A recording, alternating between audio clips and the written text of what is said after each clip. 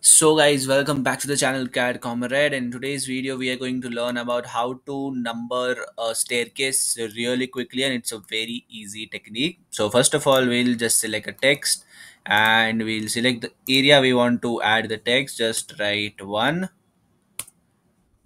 That's it. Just scale the text with whatever size that you need. If you don't know how to scale a text, then I've made a different video on it. So go check it out on my channel.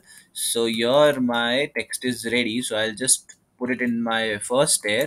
And what you need to do is you just need to copy it on the same position with using the command copy.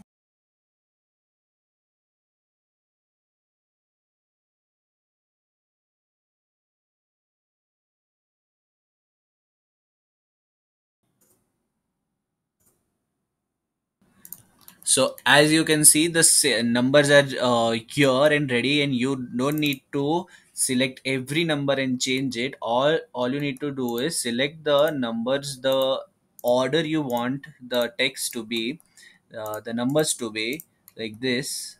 You have to select it because I want it in this way. I'll select it in this way. After selecting all the text over here, then you need to write the command p count and just select on your select order means the order that you have selected, right? Press enter. Then it will ask you from which number do you want to start. Just write one, enter, and here you have to select the option of overwrite, not prefix, not suffix, find and replace also not.